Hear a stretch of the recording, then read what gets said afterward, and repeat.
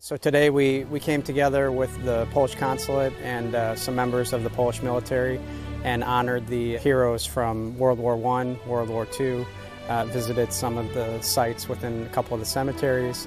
At each site we walked up and actually had a few candles that were lit, both red and white candles, and then also we laid a wreath in honor of all of the fallen, whether it be in World War I or World War II. We approached each cemetery site and paid our respects, conducted a 21-gun salute on the U.S. side, and paid homage to all of those fallen heroes that Poland recognizes for their freedom. It was an honor to be a part of the ceremony and render salutes with the Polish Army during each of the ceremonies to pay respect for the fallen.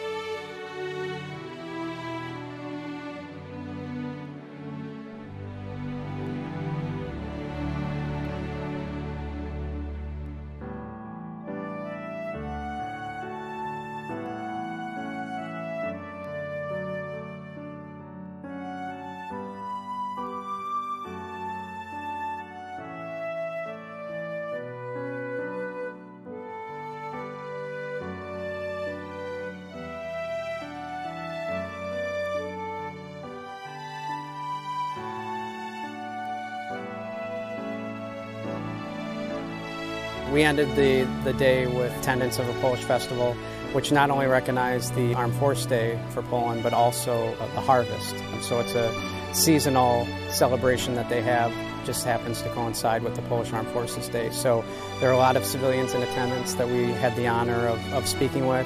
I actually got to speak to a civilian who was part of World War II on the Russian front, and so that was a great honor to be able to sit and chat with him for a period of time with ultimately the greatest generation. So, and then at the end we ate kielbasa and had traditional Polish cabbage and potato cakes, and it was an amazing time.